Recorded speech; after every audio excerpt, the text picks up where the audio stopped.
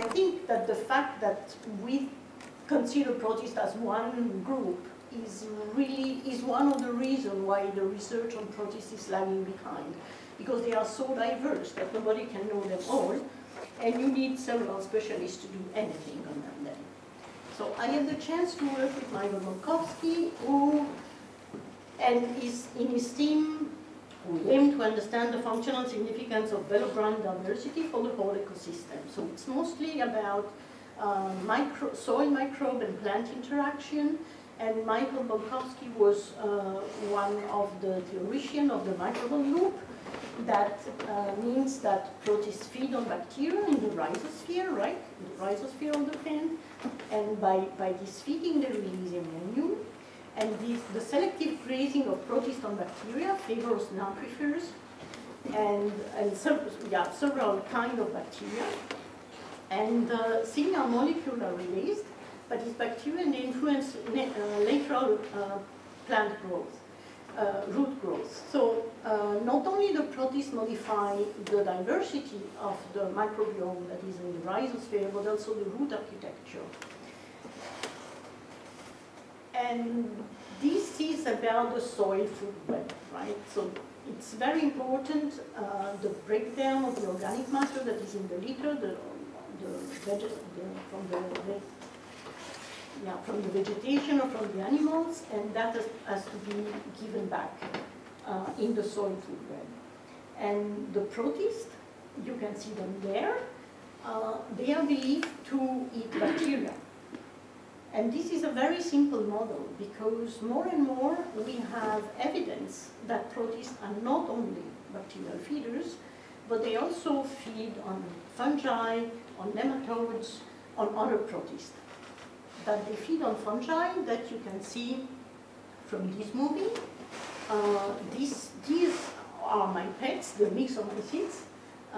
This is one cell that you see there. It's a giant cell, it's a plasmodium, multinucleate, and this species, Badania utricularis, is able to digest mushrooms. Or, this is a video that has been done in Michael Bolkowski's team. The idea was to film overnight nematodes eating amoebae, and what happened is just the opposite. Is that the amoebae ate the nematodes. So we have a very intricate network in the soil, where we have predation, feedback with the roots between the protists, and we are far from knowing even the diversity of all the players. So understanding the role of different protistan taxa or functional group is essential to understand what's happening in the soil. And we still don't know basic facts. Which are the dominant taxa in soil? And what are the dominant feeding modes? So we know very little about the diversity of soil protists. And the 20,000 currently described soil protistan species could represent only a third of the total number. So why is it so difficult? Because the soil is opaque and direct observation is not possible. With the advent of new methods like metatranscriptomic or environmental PCR, we are open a new door. So, but we still have problems, because the environmental PCR has bias with the primers that you use. You only get what the primer can match as sequences. Metatranscriptomic is much more promising, but at the moment is still limited by the cost.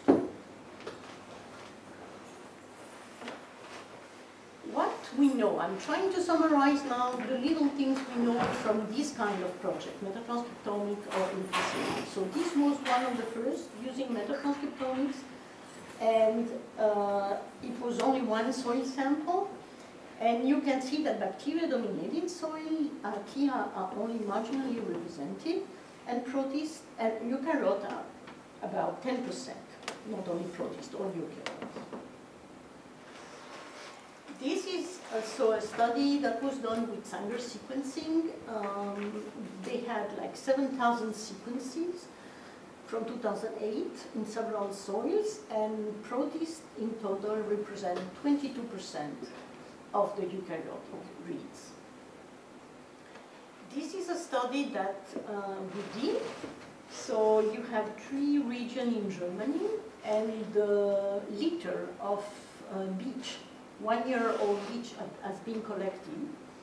And by microtranscriptomic, we found that the protists may represent 24%, so nearly a quarter of the diversity of the eukaryote. And very interestingly, we found that amoebae, and I insist on amoebae because that's what Alexei and I are studying mostly, they represent the largest protistan group in this literature. I will come back to that later. But the proportion of each of the major protistan groups can vary between environments. So, okay, we know we have 10% of eukaryote. In this eukaryote, we have quarter of protists. And which is the dominant group of protists in that percentage, that varies between environment. I don't expect you to read that, but what you can see, for example, in this study, you have like aquatic environment and soil. Cercozoa seem to be one of the most important groups, together with amoebae. And the phylum Cercozoa, it's immense. So it's a very, very large group. It's found everywhere in marine, freshwater, and especially soil ecosystem. It can encompass an array of functional traits that is very, very large. Like you have nearly any kind of feeding mode, locomotion, and shapes. And you have around 600 species that have been described, but you have many more environmental sequences that don't match this. These described species, so we think that the diversity is much larger. And yeah, and it is quite well represented by 600 sequences in the database, which is very important to identify when you're doing the PCR, to identify the sequence that you find in the environment. So, and now I was thinking to make a pause and then to explain the findings of the project about Cercozoa. Is that okay, or is that too early, or shall I continue a little bit? What do you think? It's okay? It's okay if you plan it like that? Yeah, yeah. Okay, let's do that, because it's more or less half of my presentation.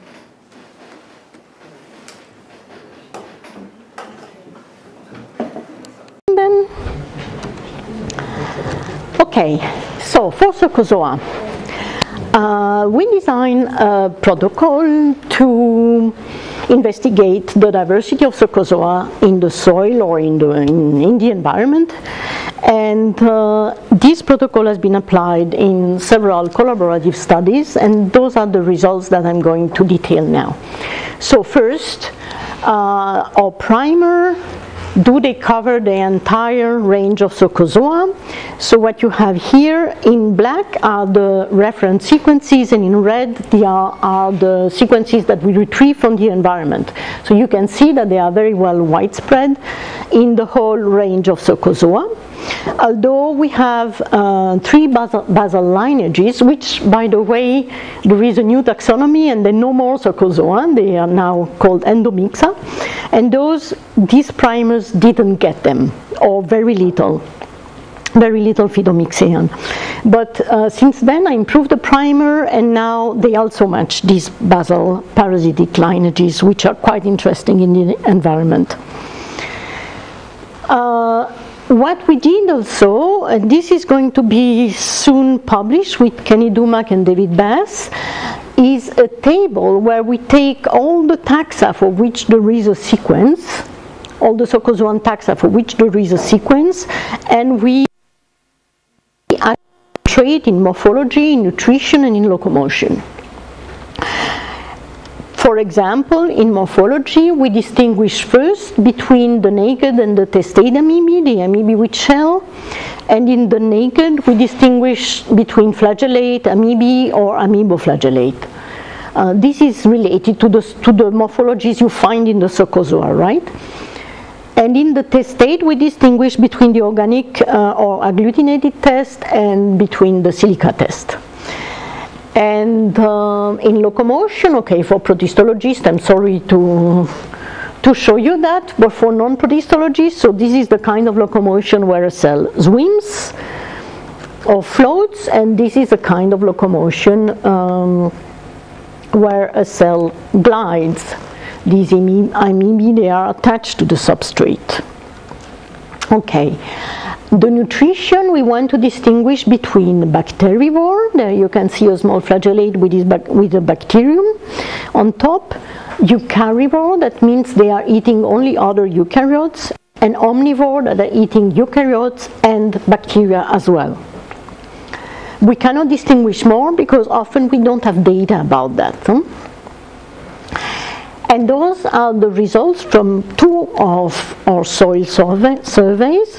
One where we retrieve circa 700 OTUs, and another one that is from 100 samples of dryland worldwide where we retrieve 3,000 OTUs. And you can see that the proportion of bacterivore is nearly 60%. But contrary to the general view that says protists are only bacterivore, we still have nearly 24% of omnivore. That shouldn't be neglected when we think about the role of protists in soil. Now, what can Cercozoa tell us about soil function? Let's look at the parasitic Phytomyxea. They are obligatory root parasite. They are able to form resistant spores that will stay in the root or in the soil next to the root for many years. And they have a dispersal flagellate state that is quite short-lived. So these are results from 600 samples of forest and grassland soils in Germany in 2 years. And this is with the improved primer that also matched the Plasmodiophorida vampyrellida at the base. And you can see that we have 14% of these parasitic Cercozoan in forest and grassland. And now we want to know if those parasites, they follow plant seasonality. Like are they more abundant when the plants are alive or not? And this is from another study where we could investigate seasonal and spatial variation. And we didn't find any statistical significance of seasonality, influence of seasonality in these two lineages of Plasmodiophorida. So the hypothesis that these parasites they build over time is wrong.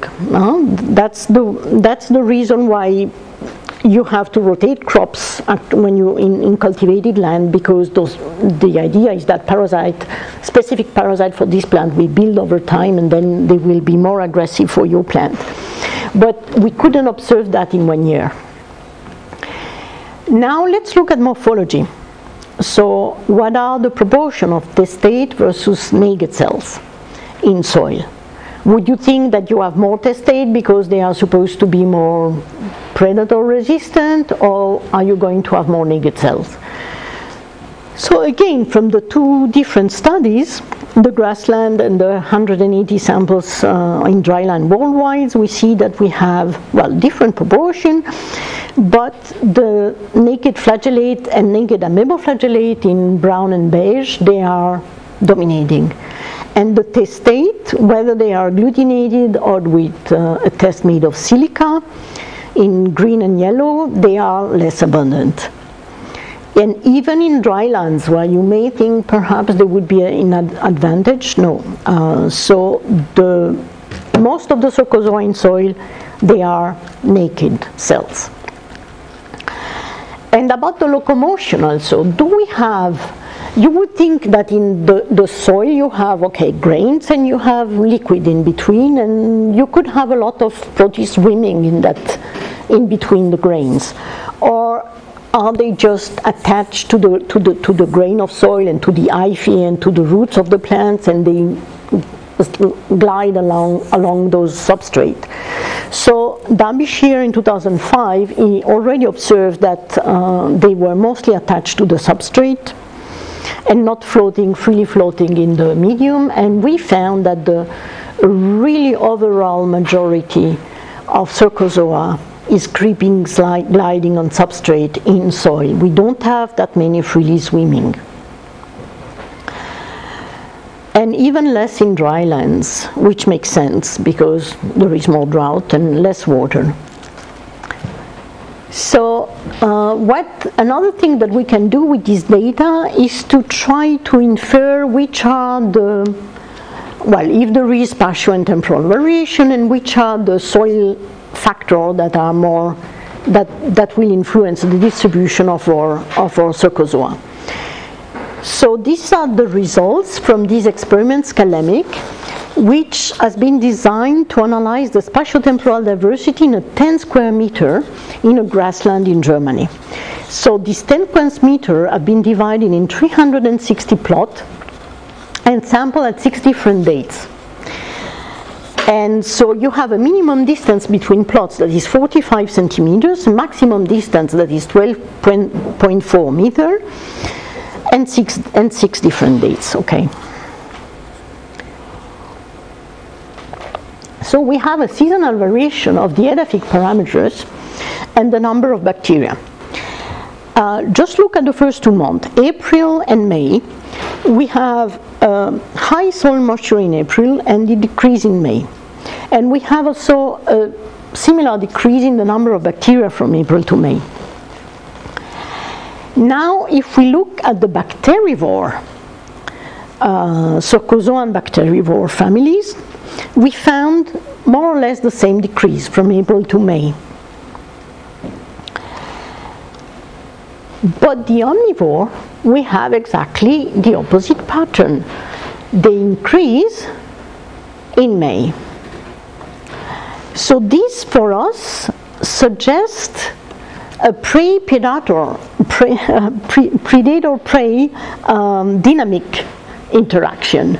Like the omnivore did feed on the bacterivore and on the bacteria, and perhaps that may explain the decrease. So to study that, we have also data from the bacteria, from Illumina sequencing that we haven't used yet, and we are doing this kind of analysis with Tim Richter-Eichmann from the University of Bremen. About the spatial diversity, so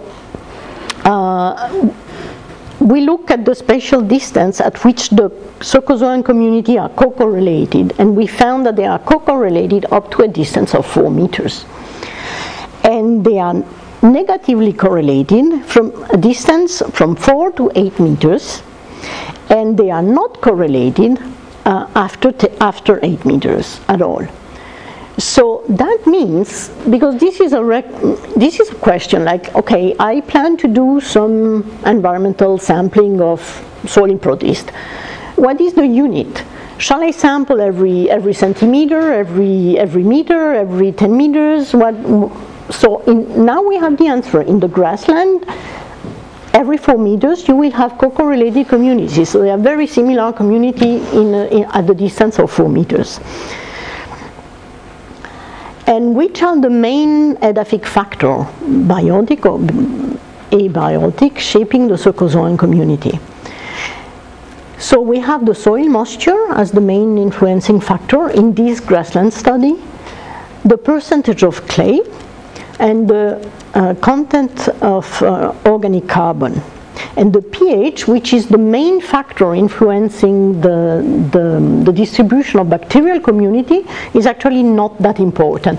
But we had a restricted gradient of pH in that grassland. It was quite homogeneous. So we have an idea of the factors that are more influential in this grassland, but they have opposite effects on different morphologies or families. For example, if you look at soil moisture, it is positively correlated with the naked flagellate, but is negatively correlated with the testate amoebae. And if we look at the percentage of clay, then it's naked amoeboflagellate that are positively correlated, but not the naked flagellate. So this makes a bit more sense. Apparently, the testate amoebae, they are more resistant to drought because of the shell. So in summary, in this 10 square meter grassland, we found highly spatially and temporary structures, cercozoan community, indicative of environmental filtering. Yeah, I'm sorry that I have to say that there are still some articles coming out where they say that protists are randomly distributed in the environment, which is completely wrong. And it's usually, if you look in detail at this article, it's because of methodological bias that they reaches this conclusion. So they are structured, and we have heterogeneous responses of taxa or functional group to the environmental parameter. We found a likely dispersion range of 4 meters. And we unveiled a dynamic distribution of protistan diversity over space and time and at the scale at which it occurs. So this article is actually in review. I'd like to present another study, completely different one. It's a collaboration with a Brazilian team. And they have this very interesting hypothesis. They think that if the new cultivars, so now we're talking about crops, about cultivated plants, so these new cultivars, they are less resistant to parasite or whatever, and they think that is because they have lost the capacity to select for good helping bacteria from the roots. So this project is called Back to the Root. And to test this hypothesis, they have a very interesting design with 3 varieties of wheat, ancient cultivated varieties from the 40s, the 50s, and the 70s. They have 3 currently commercialized varieties of wheat, and they also went to Turkey, Iran, and Pakistan to look for the very ancestral wheat varieties. And they plant these varieties in soil of 2 different origins, an agricultural soil and a forest soil. And with the factual design plus the control, they have 96 samples. Perfect, that's a sequencing plate. So with my colleague Kenneth Dumac, we applied our Cercozoan primer to these samples. And what you can see from this is that you have differences between treatments. And the statistical analysis, they showed that the soil type is the most influential factor. But the plant type is also influential, so don't panic. This is a network of co-occurrence between Cercozoa, bacteria, and fungi. All these data are obtained by Illumina sequencing. And what you can see is that the old varieties, they have a more intricate network than the new varieties. And this is quite good. It confirms the theory that they have, that the new cultivar, they are actually less able to interact with the soil organism. And what is also interesting for us is to see, so you see Cercozoa are here in red, well, you can see when they are. And you can see that you have a lot of interaction with the fungi too. Negative, both negative and positive. At this level you cannot see. And this is something that has been done at this scale for the first time with protists and fungi and bacteria. And it's, I think, this kind of study are really promising to come back to our first question and understand what's happening in the soil food web. So in summary, we have tools to understand our protistan community as structure and the factors shaping them. We can do in-depth statistical analysis of beta diversity, multivariate analysis with biotic and abiotic factor and network analysis. we can exploit the Cercozoan multifunctionality and provide detailed responses for each functional and taxonomic group. And so this can help to solve main ecological questions such as soil, population dynamics, community ecology, and soil-food web interactions. And I would like to thank you for your attention, thank all my collaborators in Michael Bonkowski group, and the very collaborative Cercozoans, because they're really easy to deal with. And I await your questions.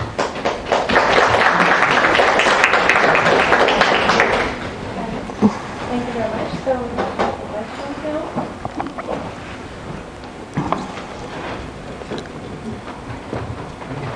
Yes? I don't know, what might be the explanation why in the cultivars have less communication with interactions with bacteria and fungi? In the new cultivar, well, that's the, well, it's not my question, it's not my topic. We just collaborated with this team, but what I understood from what they explain is that they think that by selecting more and more productive varieties, you forget about what's happening in the roots, and you select plants that are not able to that will secrete, for example, less products in the roots and will have a less rich community of bacteria. And because they have a less rich community of bacteria, you have less protists and less fungi and less interactions. That's the idea behind. And of course it needs more investigation, but they had these first results that are quite clear, that they are right, that the new varieties of plants, because over the years, you forget about the other traits and the other abilities of the plant, right? Yes? Thank you for the report. So Cercozoas, are they relatives to chlorarachnids? No, chlorarachnids are Cercozoan. Ah, yes, they're. And are there many soil Cercozoans which are autotrophic? There are few, but not many. And chlorarachnids, I couldn't, although my primers matched them, I couldn't find them in soil. But I wasn't. Fresh water. I wasn't surprised not to find them in soil. Yeah. So, but there are a few others. You have the famous Polynella, which has a very recent endosymbiosis. And is slightly photosynthetic, and is photosynthetic, and I found it in the soil. Yes, yes. The second question is the bacterivores.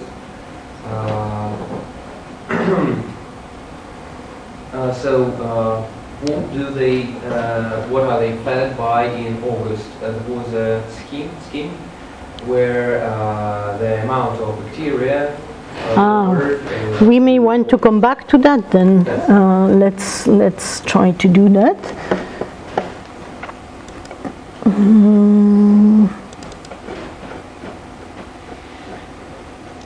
No, here. Yeah, but yeah, that's why we only, okay, those were very rough evaluation. So they took the soil sample and they counted the number of bacteria under the microscope. That's why I want to stick only to the first 2 months that really show a decrease. After we had other, they also did PLFAs, etc. So those are, it's a collaborative project, so those are not all data. So I can talk about what I found in the Cercozoa. The bacteria, we rely on other people's data, and we found that some of these data were not reliable. But we have now the Illumina sequencing of the bacteria, and there we're going to analyze the two set of data together, and we're going to have better answers to the question what happens to them in August and in September and in October. Yes. So that was not actually the real amount of bacteria. That's something very rough. It has been counted under the microscope. That's the only thing I can tell you.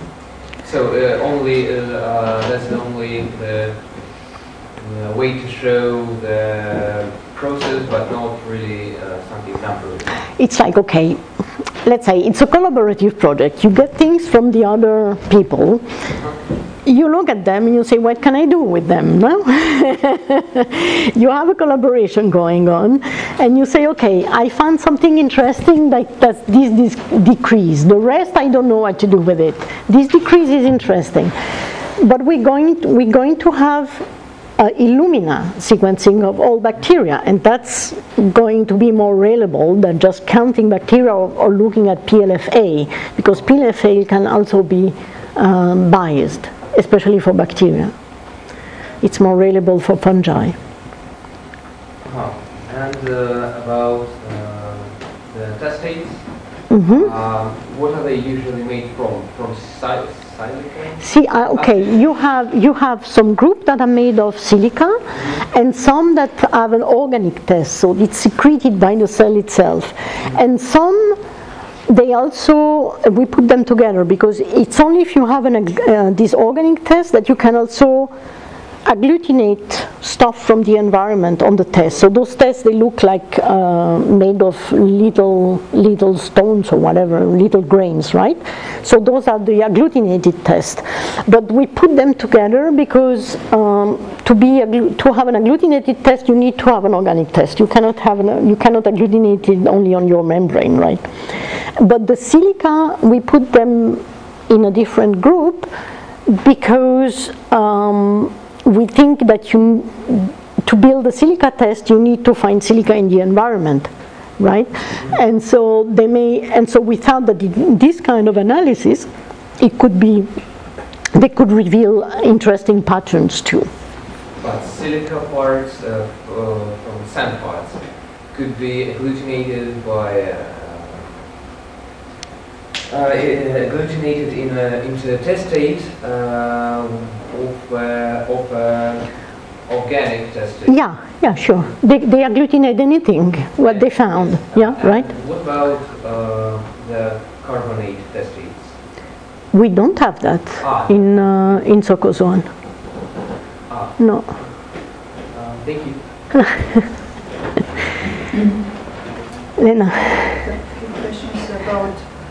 So you mentioned what the proportion of parasitic lineages are rather small among euryds, and okay, was it because of the primers? But still, you designed a primer specially targeted for phytomixes. Yeah, no, they not designed specialized. So we had primer that were biased against phytomixean. And so the results I showed, for example, from the 10 square meter grassland, those are with this primer. But then we designed them, and we can find in these, here are the new primers. So this is with Cercozoan primer, and you can see that we find the Plasmodiophorida, which are the plant parasite, and we find also the vampirellid, which were completely excluded by the other primer, and those are very interesting Cercozoa. They are called vampirellids because they attach themselves to algae and they suck the algae inside the cell, and they become orange. That's why they call vampirellids. And so those we find them now with the primers. 11%. That's quite a lot, isn't it? It's a quarter of all organisms. Yeah, a quarter of all Cercozoa, the basic, yes, the basic lineages. Yeah. And when at the beginning you mentioned the proportion of protists. That was from metatranscriptomic. Which was not so one of the very beginning. Yeah, but that's from metatranscriptomics, right? So that's not with the primer bias, that's with all the RNAs. And it's in litter, it's not in soil, huh?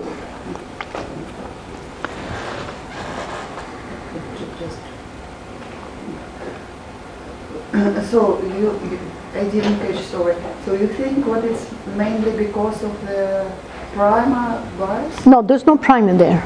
This is metatranscriptomics. It's just RNAs. It's without primer. RNA? Yeah, it's those are the ribosome RNA. Once again, a quarter of Once a quarter of the eukaryotic diversity in the litter is protist. Okay. Interesting to know. And about one small technical question about this VH litter. So what fraction exactly did you use for DNA extraction? That I didn't do. We got, again, this is a collaborative project. We didn't do the extraction ourselves. It's all described, they have published. This is Marco, you have to look at Marco Guerrero and Derek Perso. They have published already 2 articles about them with the method described, etc. To us, they only gave the ribosomal sequences they have no use of, because they were looking at functional genes. They had also a very interesting theory about they were looking at fungi, the diversity of fungi with functional genes. And so they gave us the leftover that were these ribosomal sequences and say, if you want, you can do something with it. And so we did something with it. I had a student working on it, and it's just interesting because in principle, if this sample should contain a lot of plant DNA. Yeah, I think they deleted the sequences of the phagus DNA because there is not a single sequence of phagus DNA. That's a question I asked last week to Marco, and I'm waiting for his answer. But they have deleted the sequence of the phagus, yeah.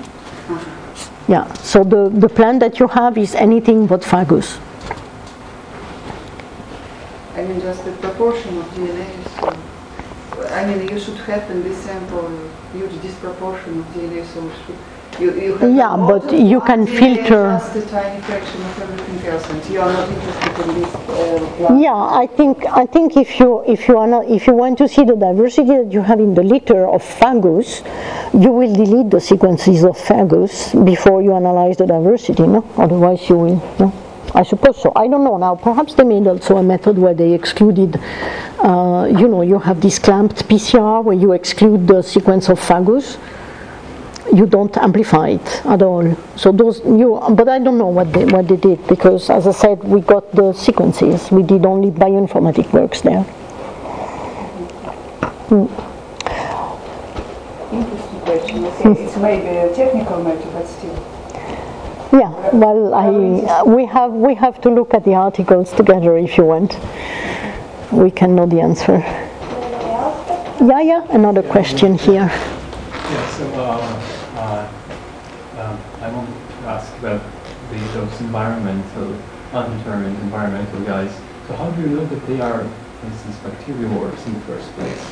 Sorry? Bacterivore. Yeah. Yes, okay. How do you assign this yeah, okay. We compiled this table, and this is also an article in PrEP that will be submitted soon. We just look at the literature, and my colleague Kenny, he does a lot of culturing of Cercozoa, so he also added his own experience. Sometimes it contradicted the literature. Now, the proportion of bacterivore may be overestimated, because when you isolate a species, you usually feed it with bacteria. If it works, you write down it is a bacterivorous, but it actually may eat also other stuff, right? But since in the lab you mostly will feed it with E. coli, then you think it's going to eat E. coli. So the proportion of bacterivore is overestimated, I think. But we compiled this table, so that was a lot of work. We compiled this table by looking at the original description of each of these taxa, and also at new articles that would perhaps describe the way they were feeding. And for many things we don't know, because it wasn't described, and yeah. So you leave them unassigned. You basically don't use this. Yeah, we have plenty of not known in our table. We have plenty of not NA or not known or whatever. We have plenty of things like that. We're not going to invent anything. Yeah, but that was a work in itself, but I think it's very useful, and that's why we want to publish the table, because it helps making sense of your data, because otherwise you do environmental sampling, you blast your sequence, you get a list of names, and that's it, right?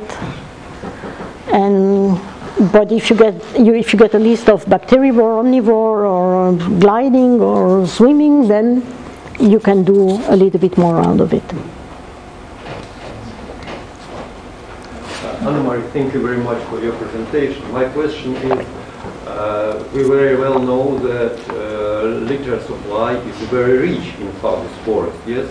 But what's the part of the layer of litter did you use? It's not something I did. They took, I think it's very well described, they took 1 year old leaves and they cut circles in it and they extract the DNA from that. Because it's sometimes about 1 meter. No, it's never 1 meter. Yeah, no. I had met many times in such forests. I mean the top. Well, in Germany, I think the turnover is quite fast. Yeah. So about half or 30. No, they took the 1 year. Total. I don't know. It's never that high. In Germany, it's never that high. It's entirely recycled every year.